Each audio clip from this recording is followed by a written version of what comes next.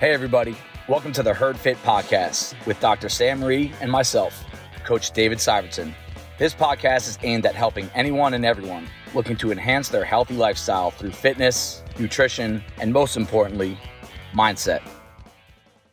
Welcome back to the Fit podcast. I'm Coach David Syvertsen. I'm here with my co-host, Dr. and Coach Sam Rhee. We have another fun, kind of maybe controversial topic, building off our gossip topic from last week. Just kidding. But no, something more on the semi-serious side, but want you to hear us out. And this is something that's always come up over the years. I can remember this actually coming up when I started CrossFit well over 10 years ago. Probably, I'm looking at, man, I'm getting old, 12 plus years ago. And this centers around, okay, the athlete-coach relationship and the ability, the physical ability of a coach to do certain movements, work out to a certain standard, and it is a natural and common thing to think, especially when you're new to CrossFit, that the coach should be able to do everything. Superman, Superwoman. You should be able to do muscle ups and snatch 300 pounds and run a mile under 5 minutes and make the games and make, semifinals just because you're coach. And there's a reason why that is an image. And I want to kind of get into this. Now, I know immediately this is going to go down the path of Dave and Sam are coaches. They're going to have the coaches back. They're defending coaches. And I will tell you this, I'm not.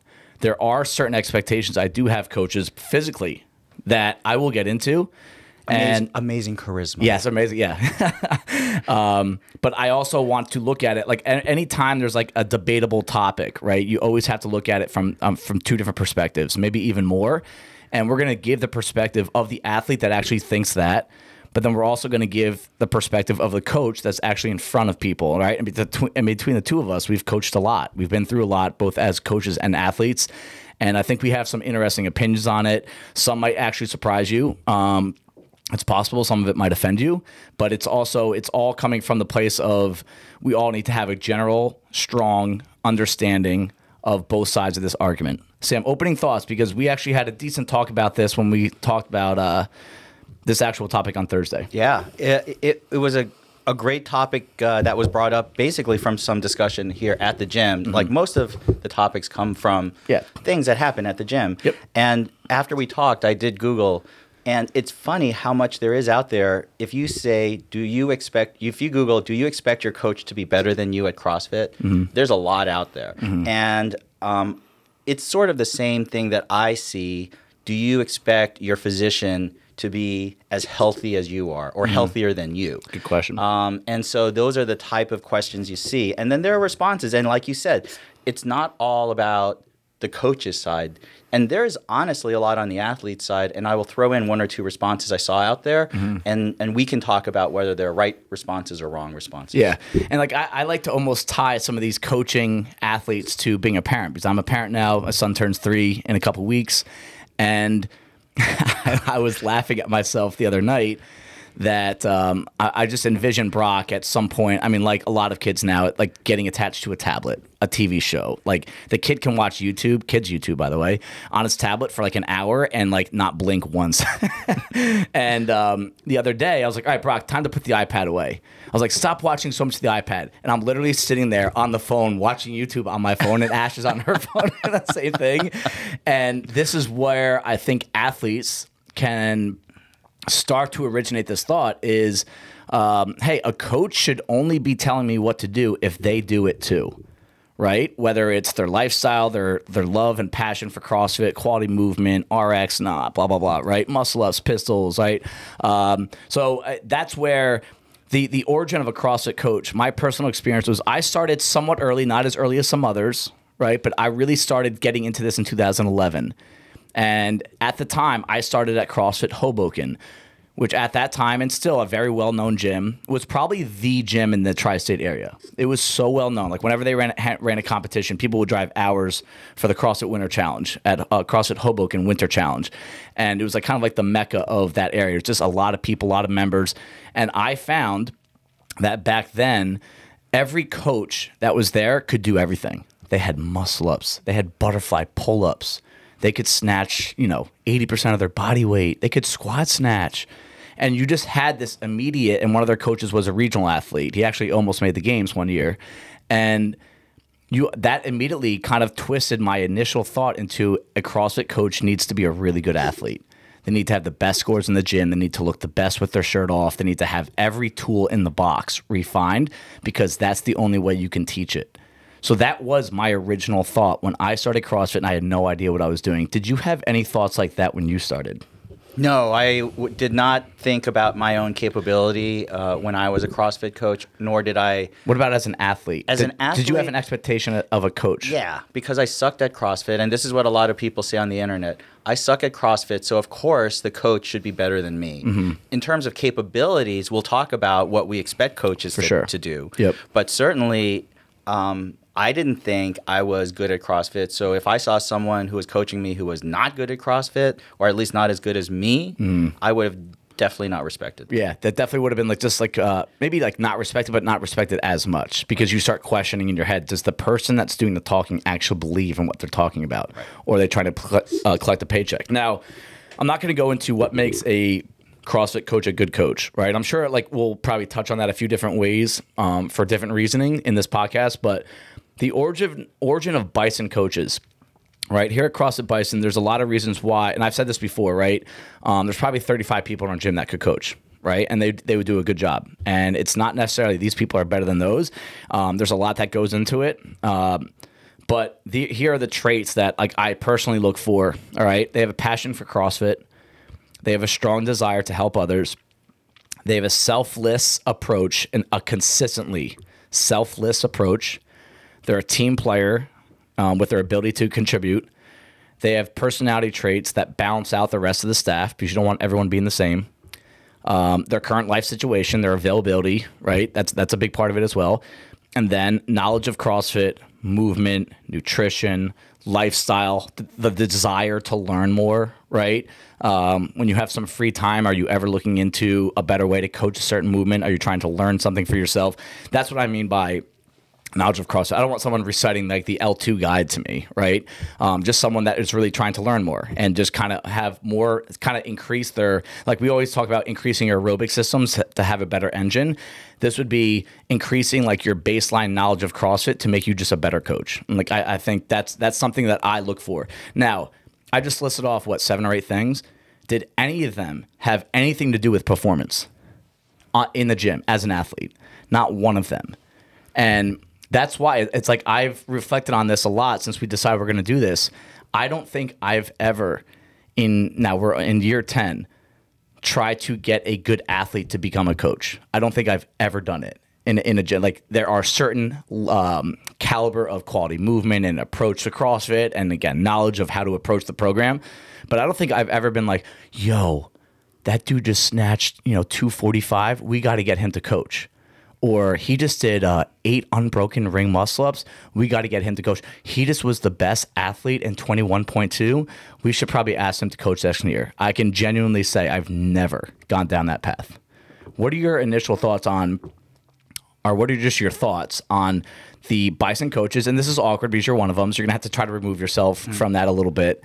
And just some of the personality traits that we do and don't have. We bounce each other out. We have different strengths, different weaknesses. But in relation to why are they a good coach? Why are we a good staff? Why do we think that they can help bring this community to another level that have nothing to do with workout traits?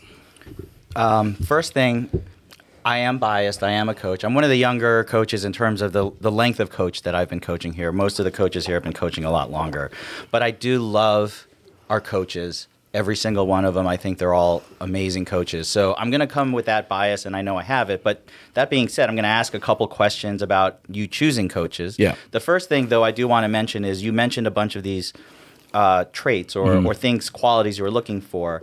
And it actually kind of lines up with what and I've used the 3 A's before. When you're looking for someone who you want to hire, they have to have the 3 A's. Affability, where they can be connecting with people, availability, so the fact that they could actually put the time in, and then ability, actually know how to do things. And the first couple were all mostly approachability, motivation, passion, desire to help others, selfless approach, team player, personality traits that are diverse. Those show that you really care about how people interact with others, and Then the other thing was, and their motivation to be with others and to coach. And then the other thing was the availability in terms of how their life situation is.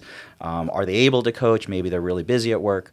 And then ability, which is what you mentioned, the knowledge of CrossFit, movement, nutrition. Now, what I wanted to ask is, when you look at the coaches you hired, did their CrossFit ability play any role? Like, would you have hired a coach who couldn't do a single pull-up?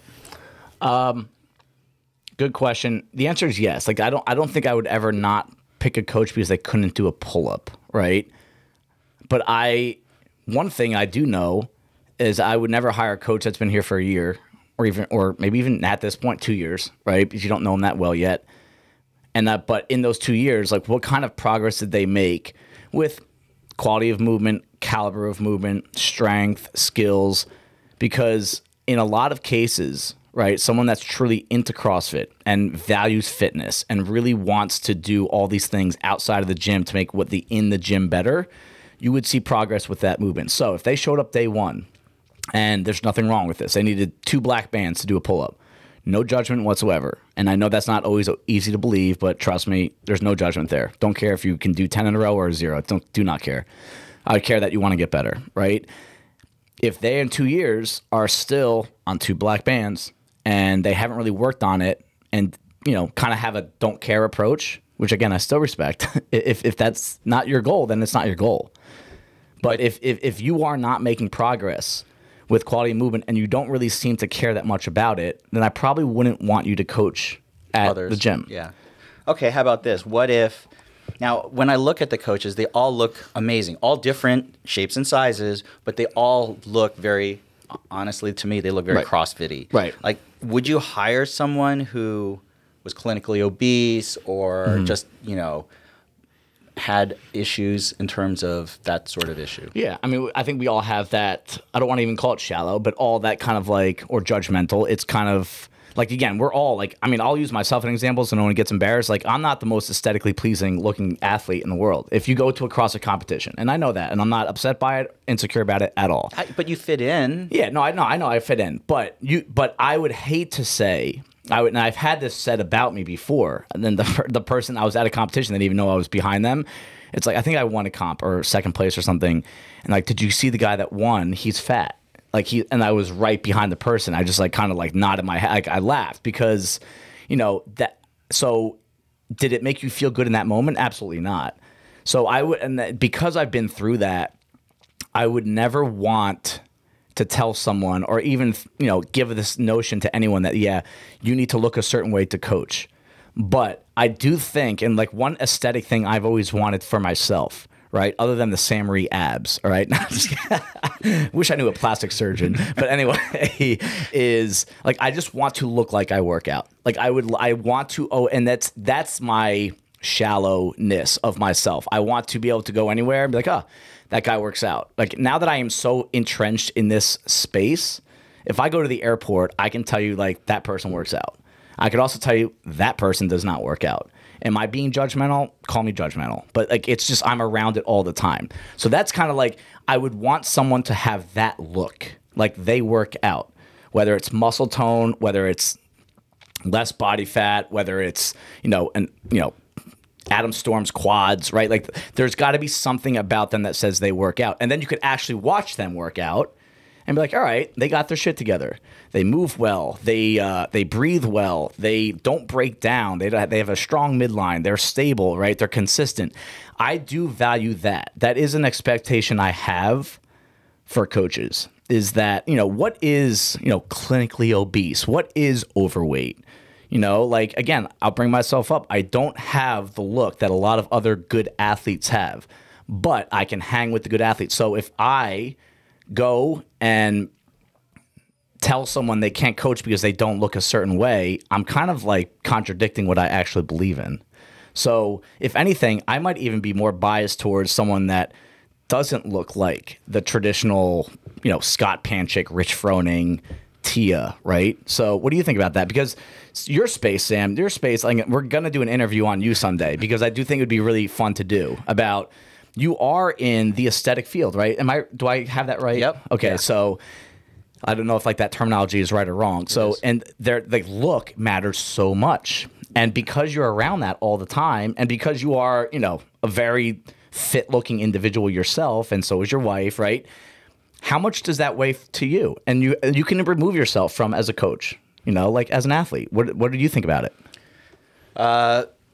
You know, well, there's no doubt, and I know this, and I was about to ask you this, but I'll answer it myself too. Yeah. I want you to. It is easier as a physician and as a coach to be respected by people who just look at you face value if you look like you work out. Done. And that's the reality of life. That is true. That is true. And fortunately or I mean, just because who we have, everyone looks like they work out. Everyone is they look very CrossFit-y. Mm-hmm. And so when you first look at someone, before you even know whether they coach, you're like, they must be a good coach, right? Because they look like they work out, or even they might be a good coach, or they might be a good coach. They've opened the door, right? To my opinion. Now, someone who does not look like that might have a harder time proving to others that they are a good coach. Mm-hmm. It's not impossible, or by any means. You're gonna have to do a little bit more. You got to do more work, and that's the same reason why Matt Frazier automatically carried more legitimacy as a coach, just because he won 4 or 5 championships before Shane Orr was considered a good coach. He had to wait until Tia Claire Toomey won a bazillion championships. Now everyone thinks he's an awesome coach. Great example. So those are the type of things where some people have to prove themselves more than others just by their appearance or what they've done. Great example is that's actually just a great kind of thing to think about, and proof that it's not necessarily Dave and Sam that think this way, right? Matt Frazier had never coached in his life, retires, and starts a training program after he retires. Thousands of people go and sign up. Yeah. Because what did he accomplish? Maybe not necessarily what he looks like, but maybe part of it for some. I know of another famous games athlete that's going to be starting a master's program soon. I don't want to give that up yet, but it's the second he puts it out there, thousands of people are going to sign up. And that's what credibility is, right? These guys have credibility because of what they went through, what they accomplished, right? You, as a CrossFit coach, let's dumb this down, because you're not a games athlete, right? You're not trying to start your own master's program with thousands of people and make it your career. But let's just say you just got hired to coach at a gym. There is going to be some credibility or a lack of credibility based on your aesthetic, right? But then also what you can do with your body, what you do in the gym. And that also centers around what you do with your lifestyle. So what are things that we think a coach should be capable of physically, right? And remember, we have coaches that coach CrossFit from a wheelchair, right? Kevin Ogre is kind of like the guy that kind of stands out in my head. Yeah. Really unfortunate accident, paralyzed doing a snatch at a competition years ago, and has become a face of CrossFit for the adaptive community. So you're not going to tell him that he's got to be capable of doing certain things as a coach. But let's take the extreme cases out. And are there certain movements that every coach should be capable of doing? Are there certain loads they should be able to hit across all lifts? Or is there a certain percentage of workouts that athlete that coach should be able to do RX, prescribed, right? I want to talk about those 3 things: what movements, what kind of loads, and then what percentage of workouts should they be able to RX? And there are flaws in all of those, right? Because it comes down to programming, right? If you follow Bison programming, it's going to be probably a little bit tougher than your random gym down the street, where they don't really go after it that hard. So a coach there could RX everything. A coach here cannot RX everything, right? What movements do you think a coach absolutely needs to have down at a pretty high level? I'm going to pull comments that I found on Reddit, and you can tell me what you think about each one of these things. Okay. So the first thing about certain movements, this was a pretty common thought. Gymnastic skill mastery for a coach should be a little more than what's included in the open workouts. So kick up into a handstand, wall walk relatively smoothly, double unders, pull-ups, toes to bar. I'd be more understanding if they couldn't handstand walk or do ring muscle ups or BMUs. Okay. How do you feel about that? I mean, I think that's a general statement, right? I don't think it's like a template, like you have to be able to do toes to bar and pull-ups and chest to bar pull-ups. I mean, for a coach, any coach, that's sort of the expectation movement-wise? I would say any gymnastics movement that you don't... So I have, like, in my head, I have different level of skills, right? Like ring muscle up, handstand walks, bar muscle ups. I think those are high skills. Then I have like chest to bar, wall walks, even regular pull-ups, kipping, handstand push-ups. Those are like medium skills. And then you have low skills, burpees, handstand holds against the wall, maybe even like a regular kipping pull-up, not even butterfly, toes to bar, maybe not stringing them together yet. That's more like medium skill. I do believe at some point a coach should be able to do those. Once you get to that medium skill, butterflies, stringing reps together, doing things at high volume or even high skill level, I don't think they need to be able to do them, but they should be able to coach them. Okay. They should be able to teach them. Yeah. And trust me, I've coached movements, whether it be injury or can't do, that you have to find a way to coach it. It might not be the best coaching in the world. Like I know when I coach pistols, I know I don't do a great job coaching them. Even though I can do them on my right leg right now pretty easily, but on my left, I've tried it twice in the past 3 weeks. My left knee strength is not there yet, so I just fall to the ground. Yeah, but you know how to do them. You've done them. Right, I've done them, and now I feel like I've gotten better at coaching them and showing scaling options because that's a big part of coaching, or progressions, right? Or be able to explain. Here's a thing that I think a coach should, in relation to skills that you just talked about, gymnastic skills, right?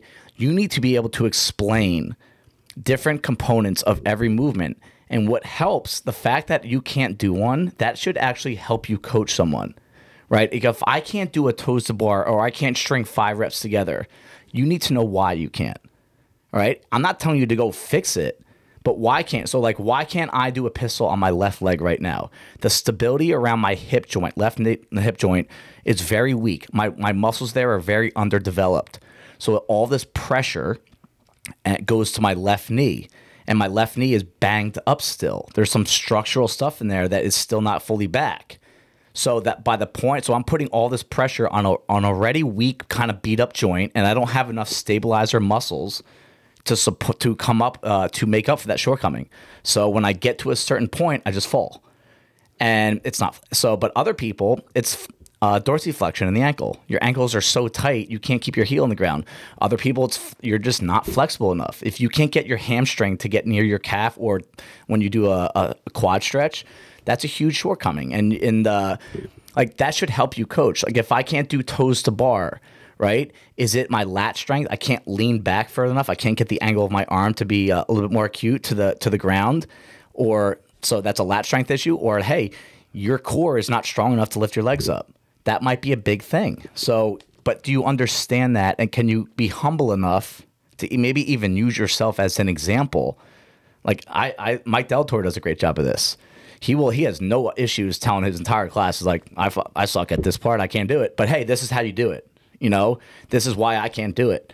That's a big part of coaching to me. I can't emphasize that enough. I believe that was one of my biggest points for today was good coaches should know how to scale and use their life experience. So someone who is a naturally gifted athlete who never had any issues with this and is like RX bro or go home. Right.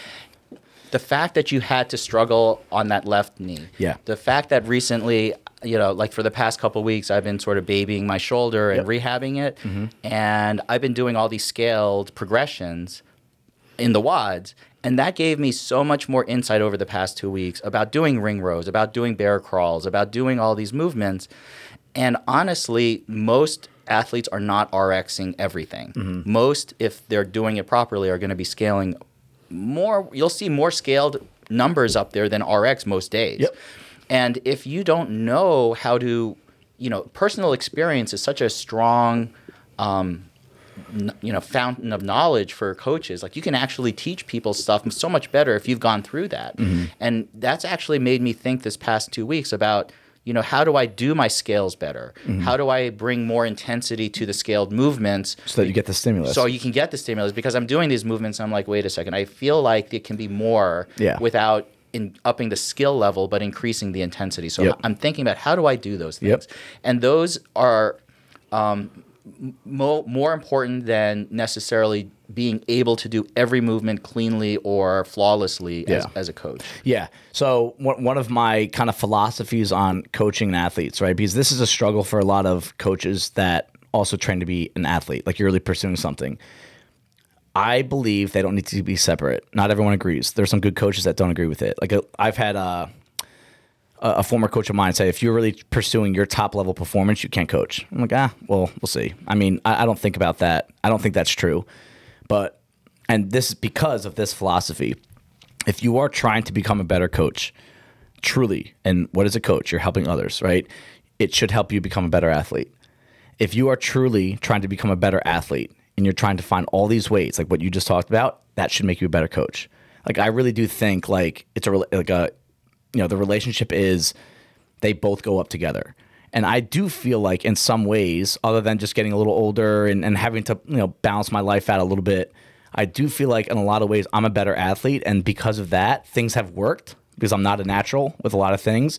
It's helped me become, or maybe even gave me more potential to be a better coach, right? You still have to capitalize on things and put it into practice. But you, like right now, you just broke everything down. It's like, I'm thinking about how to get this movement a little bit more intense without jeopardizing your shoulder. I'm thinking about trying to get my shoulder back to 100%. That's really a lot of what it takes. It's just putting yourself into these deep thought, critical thinking stages. So in terms of movements, guys, like, I hope we answered that a little bit, but like, how about this? Loads and just the percentage of a workout that's RX. And let's say we use the open as our gauge. All right, so there's only 3 workouts a year now because, every gym is so different with programming. Like we saw Mayhem's programming from Waldwick. Like a lot of people couldn't RX those workouts, right? Right. So I don't want to use them as a gauge. I don't even want to use Bison as a gauge. What is there a percentage? Does one exist? Is there a template answer for, hey, if you're a coach in CrossFit, you should be able to do X amount of workouts RX? What do you think?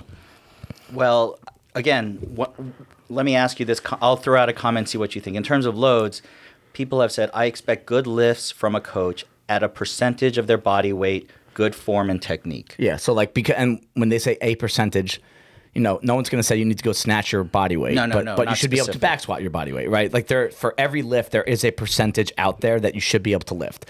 That's what that comment is, I think, is saying. Correct. All right. So yeah, I mean, you have to, on this podcast, I'm not going to go break down every single lift. Like your deadlift, you should be able to body, right, 150% of your body weight for 3. I'm not going to go down that road. This is what I think in relation to loads. Whatever your 1 rep max is, and I don't really care about your body weight and what percentage it is. I care more about whatever your true max is or approximate maxes of any lift. Can you move it for 3 reps at 90%? 5 reps at 85%, 6 reps at 80%, and it look good. That's what I care about in relation to loads. Now, you're saying, Dave, that you're talking about a quality movement discussion, and we'll probably get to that at some point. I'm not. I'm talking about a percentage of your true max. Can you still move it well for multiple reps, or does it start to break down?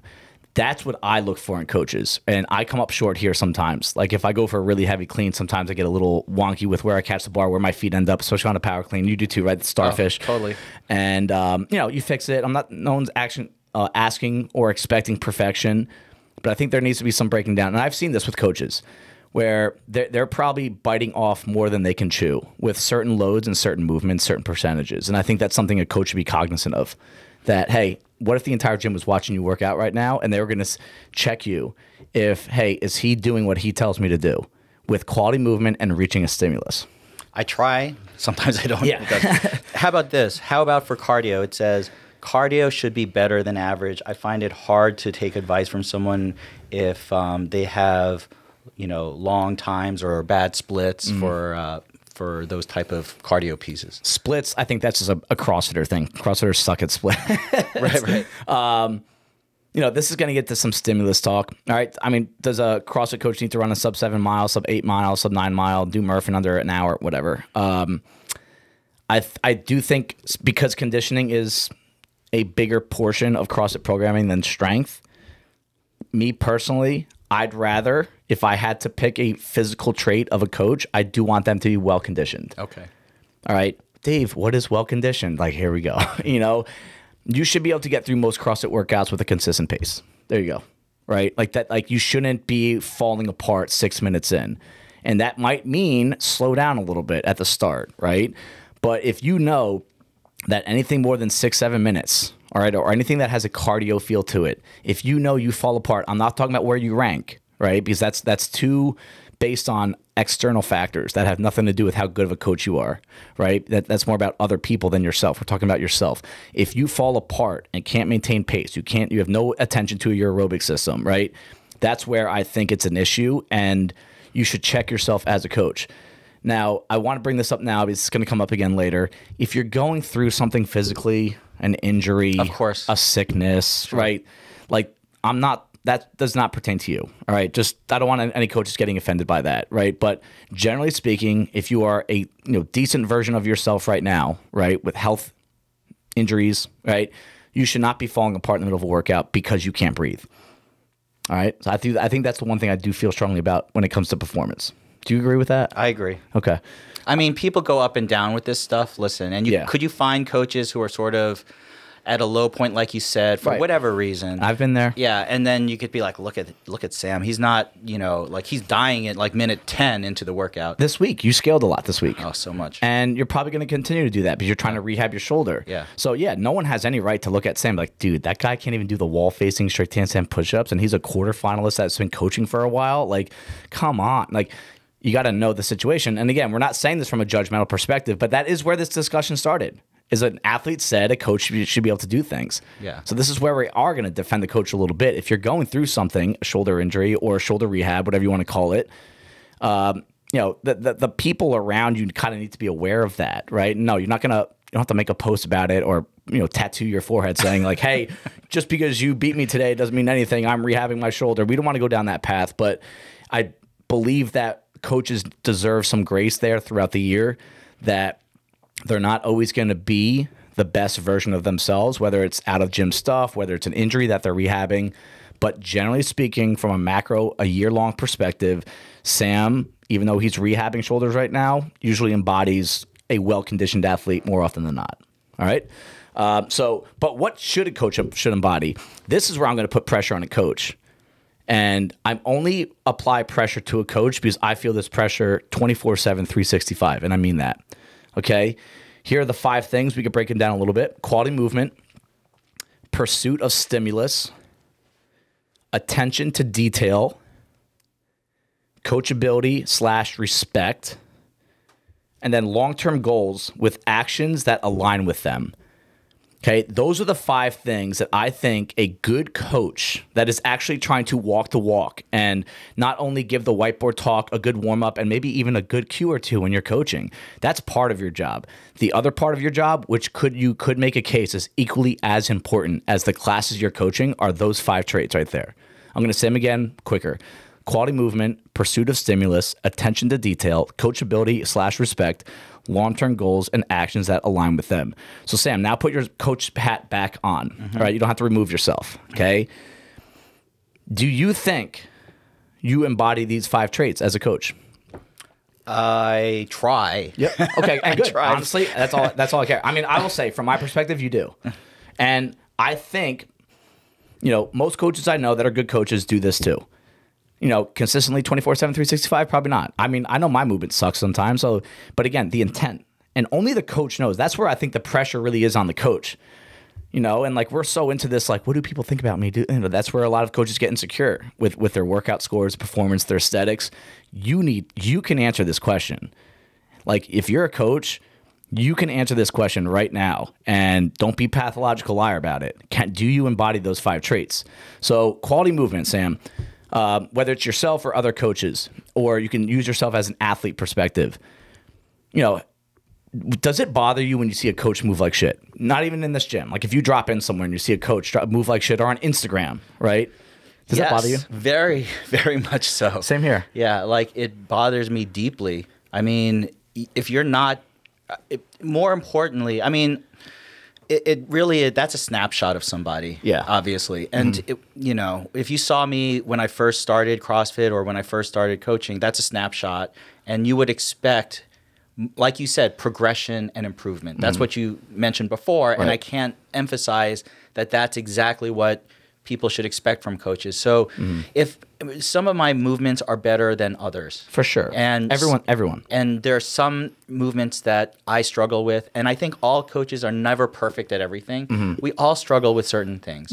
So you could probably program or pick out a workout for me, and I would look really bad doing it. Yeah. But the issue is that coach also trying, just like they are athletes, to improve and work on what they're doing. Yeah. And if you see that, then I would expect you would think that they have good qualities as a coach. And you can even keep this as standards, right? Like we've done a lot of talk on standards. We always will, because I think it's a really important thing. And it's a standards to me are as much about personality trait than it is a physical trait, right? Quality movement can be like, do you hit the points, but like, do you hit all those points of performance, all the standards? Like when you squat, do you get below parallel? Unless you got an issue, right? Do you lock out your elbows? Unless you got an issue. Do you extend at the top of a burpee? We did a nasty burpee workout the other day. I videotaped my whole one because I wanted to see splits. And it was that Friday workout, the burpee, pull up burpee, jump rope, burpee toes to bar interval workout. Yeah. And one of the things I was looking for was like, do I actually extend everything at the top of the burpee? And I've been on the other side where I'm like, oh, I didn't do it. But that, like, my intent is I got to do it right. And you got to be honest with it and humble about it. Like, all right, you know what? I need to make that better. So it could even just be like, I'm never going to look like Nick Squire when I snatch. That dude moves so well, right?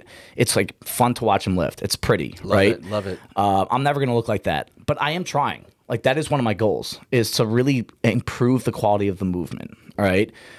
The biggest thing on here, well, I don't want to rank these, but pursuit of stimulus is big to me as a coach. When I coach other coaches, that's one thing I'm actually looking for is will they scale when they should scale, right? And if someone RXs a workout that they shouldn't and they have a strong reason behind it, cool. Like, I'm cool with it. That's attention to detail. You put thought into it. But if it's like, nah, dude, like, I've been RXing workouts for 6 years. Like, I'm just going to RX it. Well, you suck at those two movements. And now you're not going to get the stimulus of the workout. And this is something we struggle with as coaches all the time. People overextend themselves. And if you have the coaches overextending themselves, it's gonna trickle down. So every workout has a stimulus. And I know not everyone is a natural at what is today's stimulus? What is today's feel? Should I be aerobic, anaerobic? Should my splits be the same? Does it not really matter today? I do my best on the write-ups when I'm talking at the whiteboard to really explain, like, hey, use this weight, but if you can't do 6 in a row on Wednesday's shoulder overhead wall walk workout, you should scale the weight, right? If you're in the first third of the workout and you're breaking them up because it's too heavy, you fail to hit the stimulus of the workout. So thoughts on that? We have a lot of RX bros, just like every other gym does. Right. And it's RX or bust. And forget it whether you're finishing under time cap or you only finish 50% of the WOD under time cap, but you still RX'd it, and that's all that matters. And I've been guilty of that time and time again myself. And it is a struggle. Not that often. Thanks. I know. I know. We're trying to like not come across as preachy. Like, that's something. Just so you know, Sam and I are always like, let's make sure we're not coming across preachy. Right. But we do have anecdotal advice. And it's just a struggle because you're dealing with your ego. Yeah. And it is hard not to put your RX up there. And I know a lot of athletes who feel that way. If you're a coach and you don't practice what you preach when you go there, not only are you not helping others, but you're going to hurt yourself. Right. I mean, there are certain times where you want to cut loose. You want to see what you can do. Yeah. You know, let the regulator off and go for it. And sometimes coaches will help you. They'll say sometimes, listen, this one I think you should RX or you should go for it. Like, but most of the time you have to figure out what that is. And if you can't figure that out for yourself, and someone's like telling you, dude, I'm just going to go for it. And if you're just like not even giving one piece of like information about it, like, that this is this and this, right? And that usually you're doing this, right? So think about that. Right. I mean, you and I never will tell someone not to, like, if they're gung-ho about something, unless we're about to see them run into a brick wall. Yeah, if it's a safety thing, right, it's different. But most of the time, we're going to let athletes go. Yeah. But on the other hand, if you are an athlete yourself as a coach who doesn't know what that is, it's hard to give good advice to athletes that also don't know what that is. Right. And, I'm proud of a coach when, like, I've had a couple coaches over the past couple of years, they're like, hey, like I'm going to scale every open workout this year. And they've never done that before. And I'm like, I'm proud of you for doing that and saying that, because I know it's not always easy, right? There's some ego involved in it, or just some acceptance of where you're currently at. And I know it's hard. I've been there too. But when a coach comes up to me that normally RXs workouts, let's say 75% of the workouts, like, and they scaled for whatever reason, right? I'm proud of them for saying that, because I still think there is a problem in this gym and in CrossFit in general that scaled is perceived as bad. Because I still, to this day, when I write down everyone's score when they come to the gym, you hear a score and like, but I scaled. I'm like, it's not but you scaled. You just scaled, right? like I can't wait until, maybe it'll never happen, maybe it will, where it's just, that's not the result, right? Like you worked hard and hit the stimulus, right? Maybe someday there will be a better way for us to record this. Maybe we don't write down RX scales sometime, you know? We talk about that all the time. I think about it all the time, you know? That's a pretty cool podcast topic to maybe talk about, like different ways to record workouts that you kind of get away from that RX scaled. Like here, example, we've done workouts with, there is no RX weight. Just pick a weight, go for it, right? Body weight, or just pick a weight that you feel like moving today. And you could tell there's a different feel when some people give their scores, because what they do, they hit the stimulus. Good job. Awesome. The only time I would say, hey, you failed to reach the stimulus and it's okay, is if you were testing yourself. Like, I kind of want to see if I can do this. Oh, I failed. Okay, like now I know, and that's okay. All right. But if it's the majority of your workouts, I think that's a bad job by the coach. I also think athletes should not be looking at coaches and be like, you know what, they're only doing 55 on those cleans, and I'm always doing 65. Yeah. So they're not good. They just Right. keep scaling everything. Yeah. Like, maybe that's not the point of that person's workout. Yeah. You know, I remember I made a post about this a long time ago on the Bison Instagram, and you know, it's if your score was the quality of the movement, not your how many reps or what your time was, would you approach your workouts differently? You know, and that's a very subjective way, so we can't really do it. Like, hey, you got a 6 out of 10 today, you know, on your quality of snatches and handstand push-ups. But maybe that coach that usually less weight than you moved so much better and got a better stimulus and safer workout than you that used 65 pounds, you badass, right?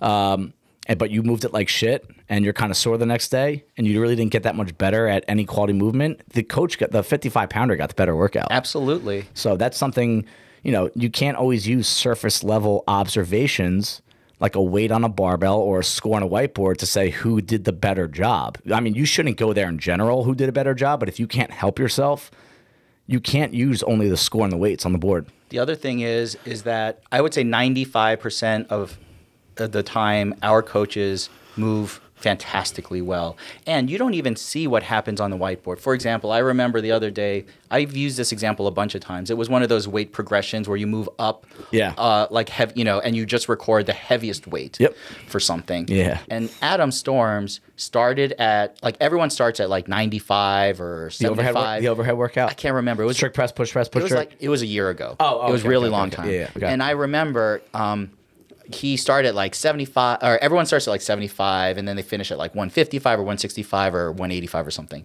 He started at 135, and he did the whole workout at 135, and he recorded 135. Yep. And you know what? You didn't see on the whiteboard what his performance was, but I watched him do it, and I was like, that was 10 times harder than me starting at 75 and doing one last rep at 175 and looking better than him. And I thought, classic. And I told myself, this is where you don't see what's going on in real life. Look at what these coaches are doing and judge based on that. Right. Yeah, that's a great example of a situation like that where the numbers on the whiteboard don't tell the story. Attention to detail. So what I mean by this is, and this is hard for me to talk about because I know, like, I'm a numbers guy with a lot of things like percentages, paces, reps per minute, how long am I resting in between. Like, I had a very specific goal in a workout that I just did, Bison, the one that I just talked about, Friday squat, the burpee toes bar, burpee pull up, jumble under. I had a very specific like goal that I was going for. But it's natural and easy for me to look at a clock and know exactly how long that round took. Like, I don't need to write down the splits. I just knew, right? And I knew if I tripped up once, it was 6 seconds slower than the previous, like all that stuff. That comes from a lot of experience, but it also comes from I do know that I need to get everything out of every workout for me to move the needle and get better. And every little details matters. Like how many steps I took from my burpee to the pull-up bar the other day. Like that mattered to me. Liz told the story that Adam Ramsden was doing burpees and every rep taking another step closer to his jump rope, so that by the time he was done with his burpees, he was at his rope. He crushed the workout that day too. That's attention to detail, right? So if a coach, I believe, and this actually helps you become a better coach when people start asking for advice, if I want to get better at Fran, we can't just say try harder on your thrusters and your pull-ups, right? It can be like, hey, your thrusters, you get them done pretty much 1 rep every 2 seconds. So you're only going to be doing 42 seconds of thrusters. So if you know you're going to rest for 10 seconds, you should be off that barbell at the 55-second mark. A coach, some athletes will be like, wait, what? What'd you just say? That's attention to detail. How long does a thruster take? About 2 seconds. If they're a little bit slower squatter, maybe 3, right? How long does a wall ball take? If you told the entire gym to go on 1 minute of unbroken wall balls, everyone would probably get between 30 and 35 reps. Like those kind of details, they help a lot. And then you get into the machines, like your paces on machines and all this stuff.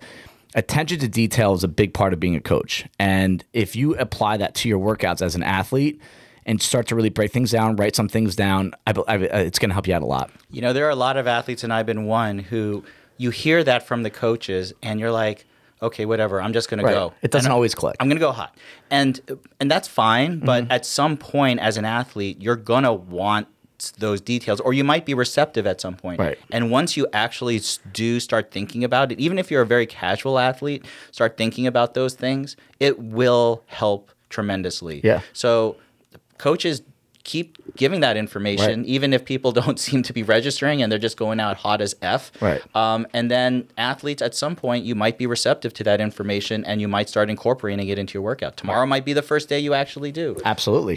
Give it a shot. Yeah. And that, if you want to take, we're two meatheads talking about working out, like let's take the workouts out of it, your nutrition. Like if you want to get into macros, like those 1, 2, 300, 100 grams of, calories, they matter at the end of the day. If you're trying to fix something with your body weight or your body fat or your energy levels or your recovery, right? If you're prescribed to eat 180 grams of protein a day, but you're only eating 140, that's like every single time you eat, you came up about maybe 7 or 8 grams short. Not a big deal in the moment, but those little details, they add up. You do that every week, every month for a few years.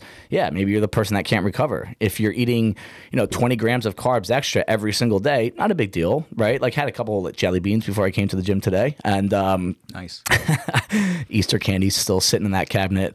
But if you do that every single day or a couple times a day, you multiply it by 74 days over the course of the year, then like, hey, maybe those are the 5 pounds you wish you could lose, right? Maybe that's why you struggle with gymnastics. Like you all these little details about what you're doing before you go to sleep to ensure that you get a good night of sleep.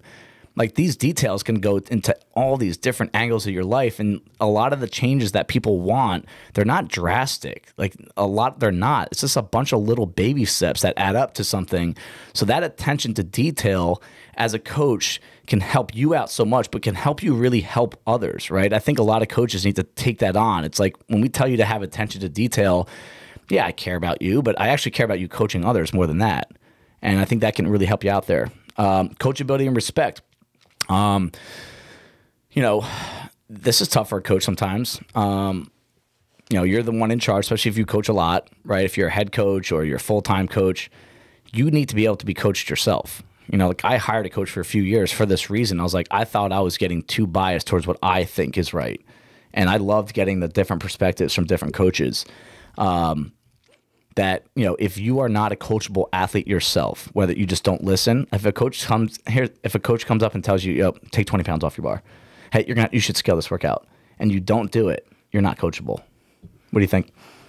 Yes, I agree, but it's hard on both sides. So it's hard to coach coaches. It's hard. It is, yeah. And I've had you in my class, and I don't really say much because I'm not sure what to say exactly. Well, whatever. So I'm actually hoping to get to your class Thursday morning. I'm literally at that point now. I have to map out every hour. But give me an example, because I've come, I think, to you 2 weeks in a row. Yeah. Recently, just a thruster cal row workout. I'm still sore from that thing. Do you ever see something in me that you're like, I think he should be better at this? Only one thing. What? You talk too much in the warm-up with Nick Squire about golf and stuff, and I'm like, please shut the F up. Well, hey, that's a real thing, right? Like, and that's a respect. Like, maybe I was being disrespectful. I know. You're just bro talking, but still, like... Yeah, I will say I'm calculated with when I do talk. This is something that comes up a lot with coaches, and it's not necessarily about other coaches, but we do get frustrated when there's like side conversation as you're trying to teach something. Now, I'm pretty diligent about not talking during like the really important coaching components. But if we're warming up and like we're in the middle of like a leg swing set, we start talking, and then you start talking about, you know, the importance of a leg swing, like I probably will keep talking. Maybe I shouldn't. But if Sam really doesn't want me to, I won't. I mean, I'm not going to sit there and tell you like tips to as you're attempting your 275 clean. Right. But but I'm still looking like there. When I do coach other coaches, I actually look at them more carefully in some ways, just because I'm like, they're generally moving very well. Yeah. So what is it that I can still pull out or give? Because I think I'm trying to think of an example. That's right one now. of the hardest things for me to do, is to see people and point out faults well. Right. Because I think a lot of people actually move pretty well at our gym, but there's always stuff you can pull out. Right. So that's the same thing when I'm being coached. Yeah. Is generally speaking, I am looking for that as well. So, but it's hard. And I think from the athlete perspective, right? Like me, the guy that was talking too much on Thursday morning, it's like, all right, now it's like Sam just says that. Like if I do come this Thursday, like I need to know that like just don't talk.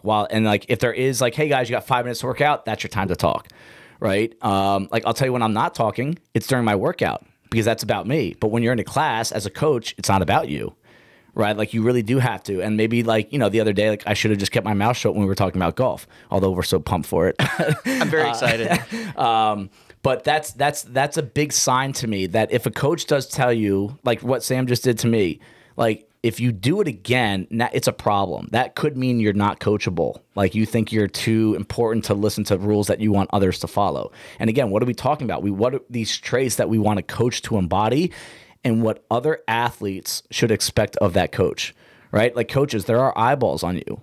If you don't embody the things that we want you to do, you are reflecting poorly on yourself as a coach. That's what I worry about, because you have so much respect at the gym. Mm-hmm. What you do during my class reflects on the class, but it reflects on me too. Absolutely. Because you're one of the biggest, you are arguably the biggest part of the gym. Right, right, yeah. So now, here's the last one about this. What should a coach embody? The long-term goals and the actions that align with them, right? Does a coach need to have a long-term goal? That's the first question I should ask you. Everyone should, including coaches. Yeah. So the answer is yes. Yes. You should have a long-term goal. Yes. What is long-term? You get to decide. It's your long-term. It might be the end of the summer that's coming up. It might be for the Open next year. It might be for the next time you're in a new age group, which is 3 years from now. Like it really can be anything that you want. Should they have coaching goals that are long-term?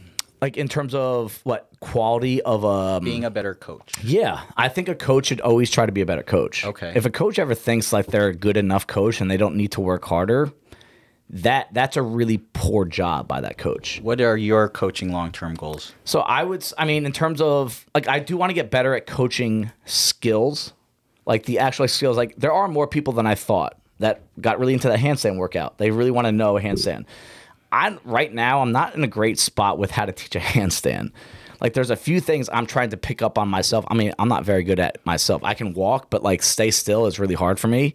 And there's got to be something I'm missing. So I'm trying to, research on my own, apply it to myself as an athlete selfishly, but also can I use that anecdotal advice to help them as a coach?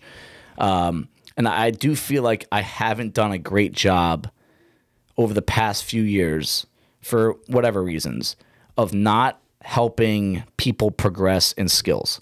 Rope climbs, ring muscle ups, handstand walks, stringing together toes bar. Now, a lot of it's tough because a lot of it is like the person just can't do it yet. They're not there, right? They want to be, but they're not. And there has to be a baseline level.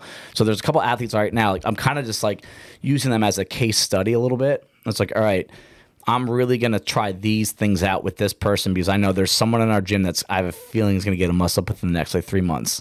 But I don't want to just tell them to go try. I want to try these like 3, 4, 5 steps and see if I can apply that. So that's one of my goals is to like, and I don't feel that way.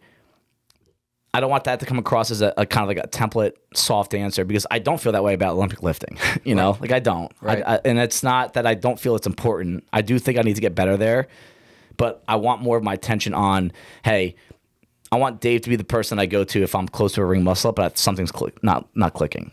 And that's what I want to get better at. Yeah, we all have strengths and weaknesses as coaches, and we all work on our, quote, weaknesses to be better at Right. them.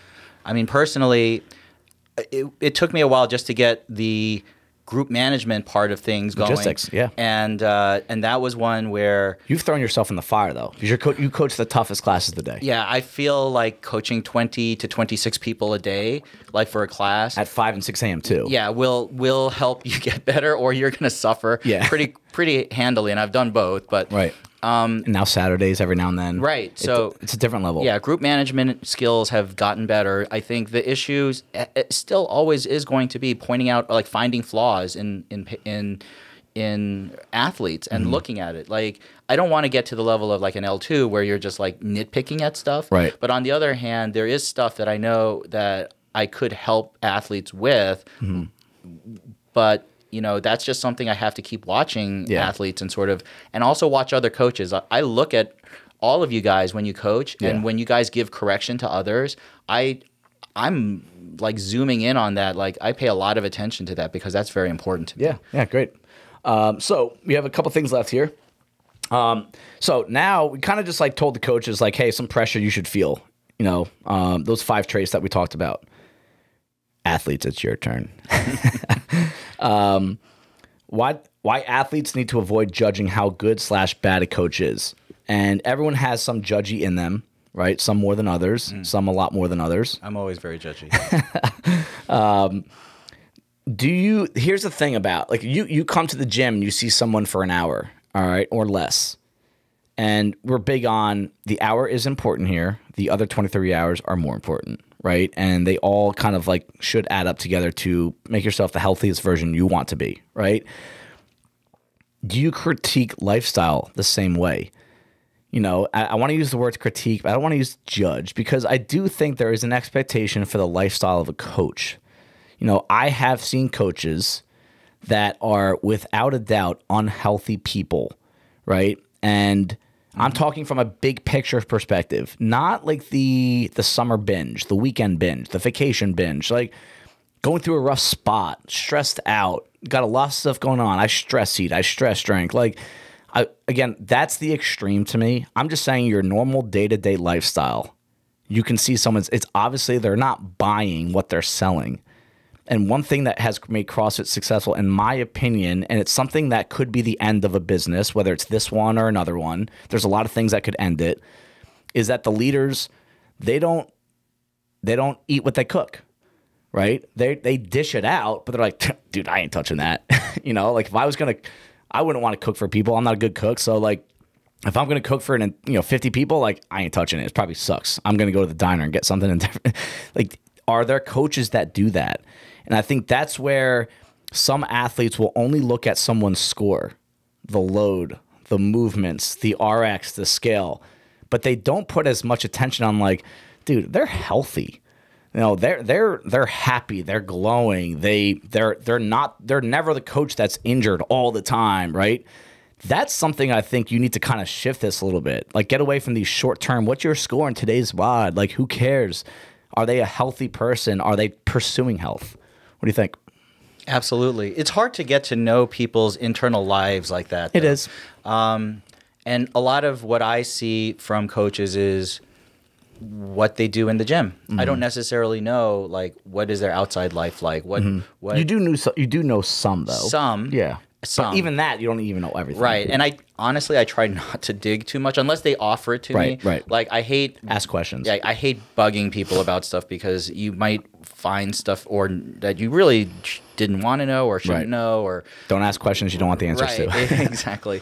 And but if they tell me stuff, I'm really happy to hear it. Like, I want people to tell me stuff if they want to tell me. But I think, but their WOD performance and what they do in the gym does reflect that. And if someone is... it can reflect it. It can. Yeah. I think all coaches should definitely buy into what's going on at the gym at the very minimum. So if you see a coach never showing up, like not jumping into... Not doing WODs, not like... doing anything that we're sort of espousing. Never showing up during the open. Right. That kind of stuff. Exactly. Not supporting others, not doing any of that stuff. Well, then you're like, wait a second, what is this coach's role? Do you really believe it? Do they believe what they're saying? Like, rah, open, rah, rah. And then remember when we had Tafaro on 2 years ago, a year and a half ago, over a year ago, when we did the 4-part series of Bison history. Bison origins. And I remember him saying this, something I remember from that was when we started Bison, when he left his career in finance, he was in it for a while. He's like, this was like the first product I actually believed in that I was selling to others. Right. Like, how many people out there are just trying to sell so they can provide for their family? More power to you, by the way, right? But you're not like truly believing it. I don't want to ruffle any feathers, but there's some industries out there, like, they are selling to only make money. They're not trying to help anybody. They're just trying to make money. Here at Bison, whether you're an owner or a coach, the money's not big enough to go in with that kind of approach. Like, there's not a fiscal advantage to this that changes your life, right? But you believe in it so much that it's almost an easy thing to sell, but if you don't believe in it, it can easily kind of come across that way. Oh, inauthenticity. CrossFitters smell that a mile away. Right. If you're inauthentic about something. Right. And I have seen it at other gyms when I've dropped in or seen it listen, and this is why I like CrossFit Bison, or one of the strongest points is, regardless of what level you're at, a high level of fitness or a low level of fitness, the programming works. Mm-hmm. So there are a lot of places where the high level athletes just don't even do the programming that's offered at all. Mm-hmm. Never. Mm-hmm. And that's not something that you've ever believed in. Right. Even your competitors, the ones that are really sort of working to a very high level of aspiration, will still do WODs. Yep. They may do slightly different, you could even say scaling if you wanted to. Yeah. Or they might do additional volume, right? But they might not do 6 WODs a week at Bison, but they pretty much all do 3 or 4. Yeah, and God, I could barely do 3 or 4 a week myself. Yeah, right. Just regularly, scaled or whatever. Right. So the fact that they are all involved and doing it, to me, if that shows you the level of commitment from the coaches, that if they're involved to that extent too. Yeah, and that follows your philosophy. Absolutely. Now I'm a big sports fan, right? If you know me, for example, I talk about sports during Sam's warmups. I'm gonna go hit myself against the wall. But anyway, I'm really into sports, and there's a lot of reasons behind that, and not gonna get into it. But one thing I've noticed: baseball, basketball, football. I don't really follow other sports that much. The best coaches in the world, in history, pretty much none of them were elite athletes. Some of them have NFL playing careers and they end up coaching after, but Bill Belichick, for example. Sorry, Jets fans. He's going to be considered probably the best coach of all time. All right, or one of them. Let's say top 5. Okay, he never played in the NFL.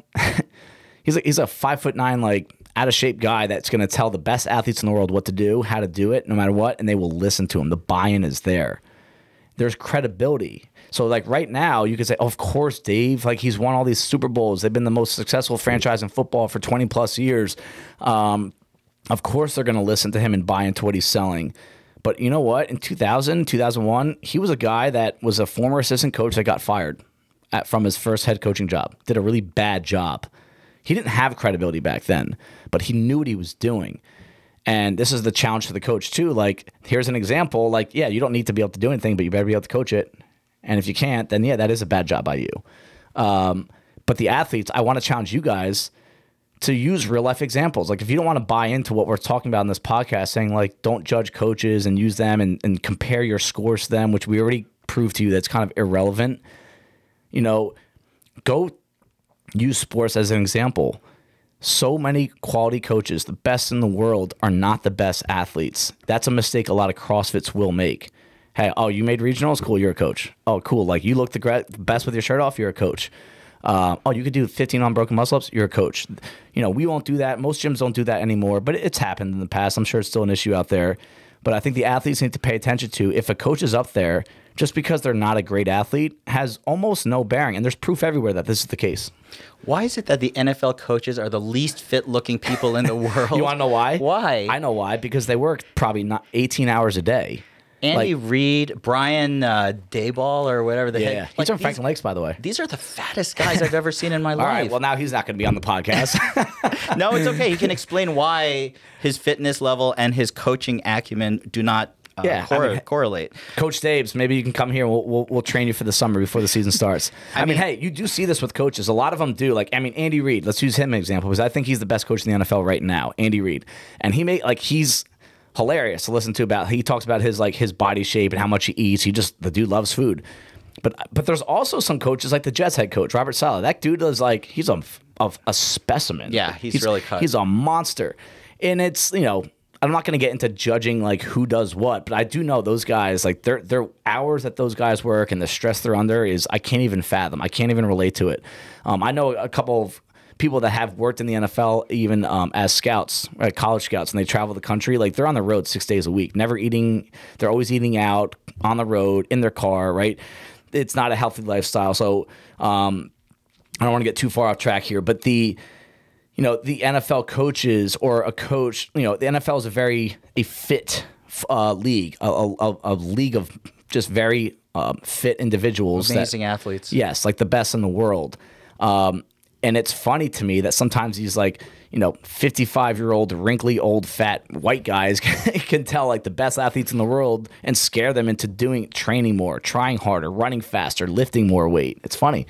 I think on the CrossFit side, the takeaway really is keep an open mind as an athlete for any coach. Mm-hmm. Someone shows up and they're a coach, even if you think they're a bad coach or a mediocre coach, if I drop in anywhere and I don't know someone, I will still try to take something from that class. Right. You always can as an athlete. Don't ever shut your mind off just because you're this person sucks. Yeah. I'm not going to do anything they say and I'm not going to listen to anything they say. Right. It's very rare that I'll ever be in a class where I'm going to have to say everything is not something I can take away. Oh, for sure. Absolutely. I'll bet you, I bet you if you're a great athlete and this speaks to you how good of an athlete you are. I bet you if Mal O'Brien showed up to my class, she would still probably be able to take something away from it. Sure. Not because I'm a good coach, but because she's an effing awesome athlete. And open-minded. So I think, it's incumbent on the athlete to work to try to get, clear your mind of preconceptions, clear your mind of, what you think a coach should be or should do when you're in that class. Take whatever you can out of it, make that your goal for that class. Yeah. I mean, you can hinder your growth. If you do want to make this about yourself, athletes, you will hinder your growth if you're constantly trying to find something about a coach that can't do something. You're always going to, so if you do care about your own personal growth as a CrossFitter, as an athlete, as a healthy person that's just trying to live longer and prosper, right? You're going to prevent that from happening if your mind is always going towards what this coaching can and cannot do. Fact. All right. The mindset of a coach. Okay, so we're almost done with this, guys. I know this dragged down a little bit, but it's a good episode. Personal experiences from coaching perspective, movements, WODs we struggle with. We kind of touched on that. With coaching when you're injured, we've touched on that a little bit. Coaching when we're not in our best physical, mental self, we've touched on that. So the mindset of these coaches that we are normal human beings too. We are not machines. We are not robots, right? We have ups and downs just like you do, whether they're mental, emotional, physical. And that's another reason why I think athletes should kind of stay away from these perceptions of you need to be this caliber of a person, of an athlete. The coach should always care and respect you and do a good job of coaching and running the class no matter what. But in terms of physical performance, the expectation shouldn't always be there. And I think that the more we get away from always feeling like you have a right to judge a situation, always, you don't always need to share your opinion. I know we live in a era where you can just go tweet anything out at any point and everyone's going to read it and like it or hate it and share it, right? You don't need to share the opinions. You just don't. I would say almost all of your opinions that come to your head when you're thinking about a coach and quality of class, keep them to yourself, because in most cases, it's not going to do anything. It's not going to move the needle, good or bad. Sometimes you'll hear people say things about a coach, like where this podcast started from a comment that Sam heard from a person, right? It doesn't do anything. You're not making a difference. Sometimes you're only coming across as a douchebag, one that's a little too full of themselves, right? I really think that in a lot of cases, those opinions should just be, go say it to a wall or go say it to a dog, and then you're good to go. You don't have to say it anymore. So yeah, kind of like ending this on defending the coach a little bit from that perspective. Do you think that's too strong of a thought? No, absolutely. I believe it 1,000%. If I, as a coach, I take feedback seriously and not seriously. It kind of sounds weird, but like if someone complains about a class, or and I could sort of tell, like, or something doesn't go right, like I do take that into account. Right. But I also don't care. Like, Right. If someone's like, that music sucks. Yeah. I take that into account, but I also don't care. Same. Like that's when I first started the group management issues. Like if I start a class and they don't finish quite with enough time, right. I take that into account, but I also don't care. Like whatever comments people have, listen, I'm working on it, and I can't take it too personally, right? Because I know I'm imperfect, doing what I can with and it. you're imperfect, right? And if someone has a comment that I can't change about myself, like, how can I respect Sam if he doesn't know how to ring muscle ups together? Right. You know what? I don't care. Like I really don't care. And like, that's why I think people need to hear that, because there are a lot of opinions that even like I have and you have, they don't matter. They just don't. And we're not being condescending. We're not being disrespectful to you, but you have to know, like, it usually, those kind of comments, bring muscle ups together, the music, it does not matter. So don't talk about it. Yeah. I mean, I do try to make the class fun, engaging, try to teach. I try to make myself a better coach. But on the other hand, if I'm not perfect about it, like, I realize that. Like, it's okay. And if people, like, and most people are pretty good about it. Yeah, like, absolutely. I could come in on crutches, and as long as I started the music and, Been there. and got there, I'd be like, people are like, good. I mean, I could look like a werewolf that morning and it would be fine. Like, it doesn't even matter. So most people are okay. But the people who nitpick at all this stuff, it's like, you know what? You're not helping the coaches, and the coaches honestly don't give a flying crap about what you think. Yeah, right. And I think that's really important to know. Like, I think I was going to wrap this up with what's one thing you want an athlete to walk away with from this podcast, and then one thing you want a coach to walk away from. And I think we just got Sam's opinion on what the athlete should walk away from. Feedback is always warranted. Yes, but you have not all types of feedback are bad. No, I know. Yes, I know. You'll get a lot of positive feedback, right? Or constructive criticism. Constructive criticism, right? And just to make sure we're on the same page with what you're saying, it's not that we don't care about your opinion, right? We always want to hear what people think about the quality of our coaching, the programming, the gym itself. But when it gets into this overly judgmental stage, right, you have to know that almost all those opinions are not going to change a thing about that situation. I mean, so you have to ask yourself, do I need to share it? And I don't mind. I welcome it. Like, I have a thick skin at this point when it comes to this stuff. So if you do want to tell me my music sucks, please tell me. Just know I might not change anything about it. Right. So then you have to ask, what's the point? But I don't mind hearing anything. And I think most coaches at this point, if you're a good coach, you will take that criticism, you will take the comments, but just also know that you may or may not make a difference. Per se. Yeah. So it's like when Sam talks about Mike's Viking ship music. Hey, I've actually kind of grown fond of it a little bit. Sam's listening to it on the way to the gym, bobbing his head to it. What's a takeaway you want a coach to take away from this conversation? Regardless of where you're starting, where you are, what you're doing, it's a process. And I understand, athletes will have expectations of coaches, physically, capability-wise. They will prejudge you even before you start talking whether you're an awesome coach or not good coach, okay? You need to overcome those assumptions and prove that you are doing the best job that you can and that you are a good coach. And I truly believe no matter who you are, if you care, no matter where you start from, what physical capabilities you have, you can become a great coach. It may not be as easy for me as it is for Matt Frazier. Right. But you know what? I know I could become a great coach. I know everyone can become great coaches. And so don't let anything that anyone else says deter you if that's what you believe in. Yeah. Yeah, my takeaway for a coach is that the sum of all of your actions are going to dictate whether or not you become a great coach, a respected coach. It's not necessarily the good days where the movements are in your wheelhouse and you're awesome at teaching them, but it's also not going to be detracted that much for the movements that you're not good at, or that the ones that you personally struggle with, right? Or the times of your life you're injured, not feeling great about yourself, physically not there.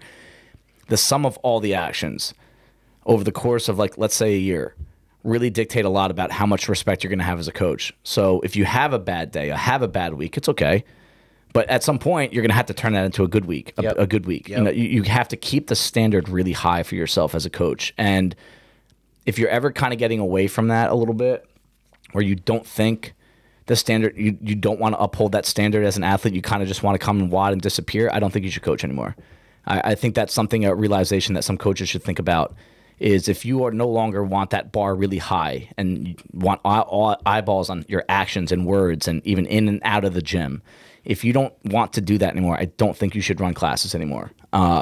So that's something I want a coach to often think about. And then my takeaway for athletes is, man, what's the one I would say? The one takeaway I would take from an athlete is find coaches that you do want to embody. The ones that you do, you know, we all, like, different coaches, different athletes flow to different coaches, right? Whether it's their classes or who they hang out with outside the gym, you know, what they look like, what they buy, right? All this stuff, right? Try to find a few coaches and then look deeper than just how they warm you up, what music they play. Because if you really do want to become a better athlete and you find a coach that you really do want to follow, there are thousands of variables that make that coach that person. And they're not always going to be great, right? They're not always, like, if you want to embody this coach, but that coach isn't good at snatching, it's okay. You're going to get a lot of different traits from that coach that can help you kind of raise your level. But in the same breath, the coaches that you're not picking to try and embody, try to find something from them. It doesn't need to be the whole lifestyle. Try to find something from a coach that you can embody and improve yourself. And I think if everyone's on that same page with respect, everyone's going to get better. All right, cool. Thanks, guys. We'll see you next week. We have a special guest coming. Thank you, everybody, for taking the time out of your day to listen to the Herd Fit podcast. Be on the lookout for next week's episode.